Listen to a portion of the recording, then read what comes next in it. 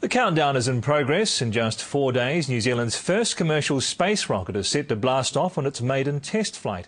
The rocket will also carry a USB stick with 22,000 messages on it from Texan company Space Services. It might not be official, but it's common practice to either name a star or adopt a star. They even do it here at the Stardome Observatory. It's so you can attach some significance to it, perhaps in memory of someone special. Some people really get a kick out of the fact that, that name has actually been out into space or something like that, and people send their names to Mars. NASA have taken discs with people's names to Mars. If successful, AOTL One's messages will come back to Earth, and a fledgling Kiwi space industry will have taken off. Simon Shepherd, 3 News.